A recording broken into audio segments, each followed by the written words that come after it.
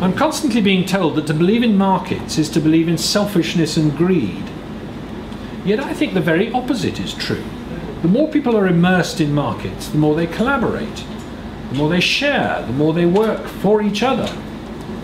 In a fascinating series of experiments, Joe Henrich and his colleagues showed that people who play ultimatum games, that is to say, this game invented by economists to try and bring out selfishness and cooperation, they play them more selfishly in more isolated and self-sufficient hunter-gatherer societies, and less so in more market-integrated societies.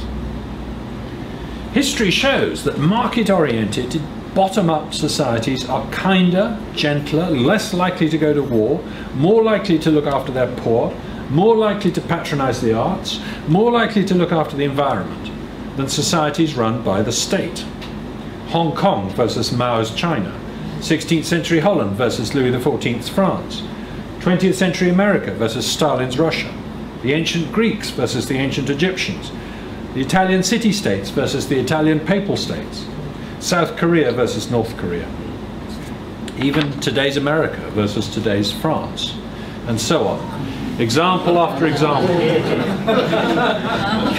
of what Montesquieu called le doux commerce. As Voltaire said, "Go into the London Stock Exchange and you will see representatives of all nations gathered there for the service of mankind. There the Jew, the Mohammedan and the Christian deal with each other as if they were of the same religion and give the name of infidel only to those who go bankrupt."